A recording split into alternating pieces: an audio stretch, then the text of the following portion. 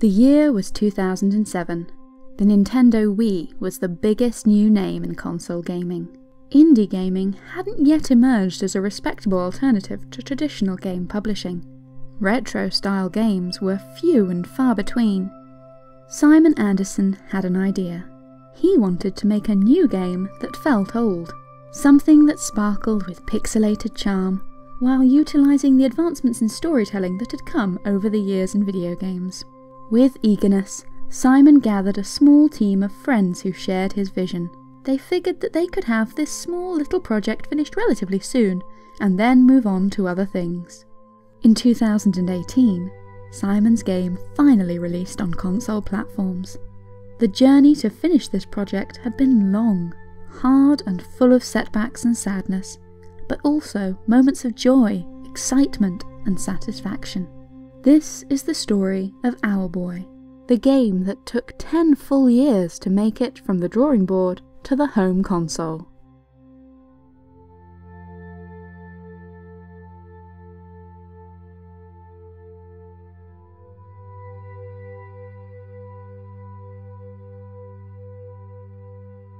Simon Andersen and his friends had been working on video games for a while, in a small studio that used a very basic game engine that didn't require much coding. Simon's strength was artwork, and his particular passion was pixel art. When he was a child, he and his mother had worked on cross-stitches together, which used similar blocky patterns to create pictures, and his interest in games had naturally meant that he'd been interested in learning how to make these on the computer as well. Playing Super Mario Bros. 3, Simon started thinking hard about the Tanuki suit. Mario could gain a power-up which meant that, if he got a good run-up first, he could launch into the sky to fly horizontally with a lot of speed. Simon wondered what it would be like if, instead of needing to run to activate his flight power, Mario could go straight up, effortlessly taking off from the ground. This essentially felt like the opposite of the Tanuki suit, but the idea of a 2D platformer where the character could fly effortlessly wouldn't leave Simon alone. He started brainstorming ideas for a character, thinking possibly about a girl with pigtails who could spin her hair around to achieve lift, much like Tails from the Sonic the Hedgehog series. As Simon pondered this, his girlfriend, Julianne Royce, made an alternative suggestion.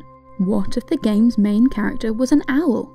After all, owls were cute.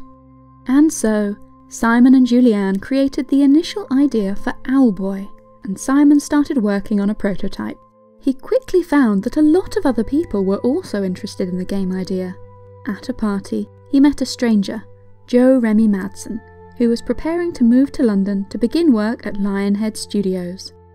This should have been Joe's dream come true, but the moment he saw Simon's prototype for Owlboy, he couldn't get the name out of his head. He went ahead with his move to England, but he spent as much time as possible on his computer, talking with Simon and lending his talents to the game. The pair worked hard for a while, and created a demo that they were fairly pleased with, which they released onto the internet. To their complete surprise, they immediately found themselves nominated for a prestigious Visual Excellence Award as part of the 2010 Independent Games Festival. This seemed too good to be true. The pair were expected to show off their game at a booth at the festival, and so Simon packed his bags and flew from his native Norway to San Francisco. The second time he ever met Joe was at the airport, and he wasn't sure he even remembered what Joe looked like after all that time. Having a booth at the convention was fun, but it was clear that the Owlboy team were a little out of their depth compared with some of the more professional offerings at the festival, such as the booth next to their own, which was showing off a little game called Limbo.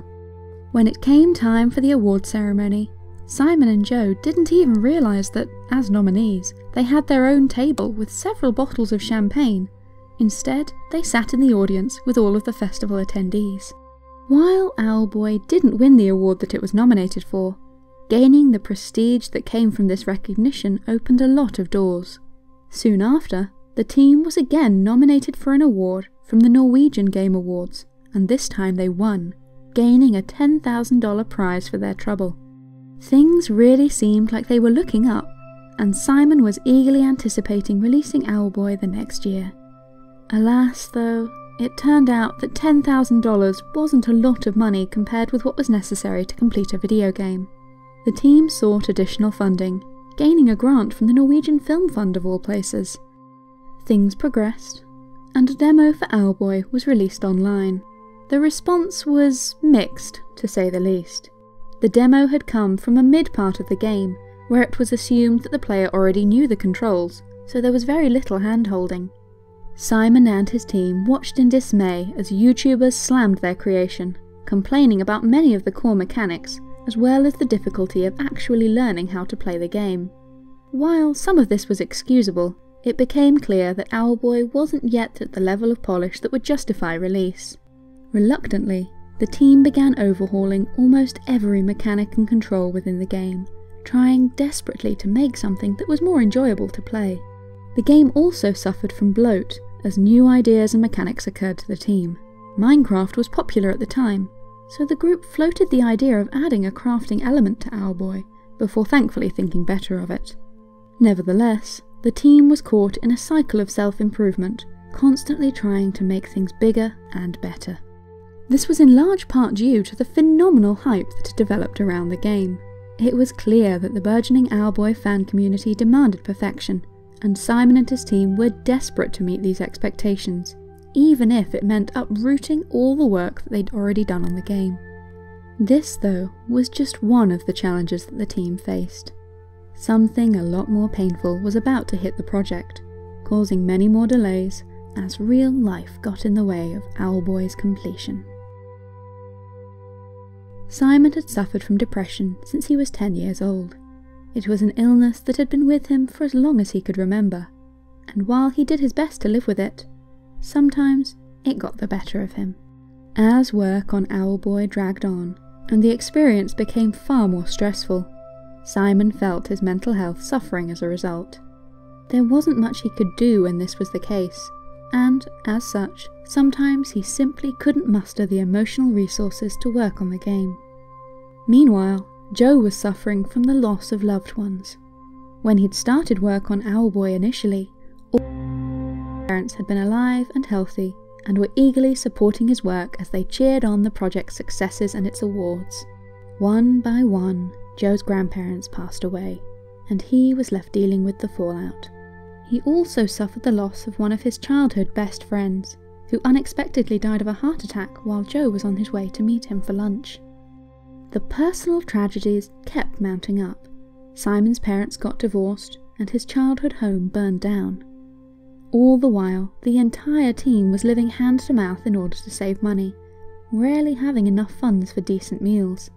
This labour of love was taking a lot out of them, and as Simon did his best to support himself with side projects and commissions, he naturally didn't have enough time to work on his passion project. Throughout development, Simon kept promising Julianne, herself a member of the Owlboy team focusing on merchandising, that the two of them would get married once the game was finished. As the years went by, it became clear that this wasn't going to happen anytime soon, and their wedding was repeatedly postponed. So, eventually, Simon and Julianne decided to get married anyway.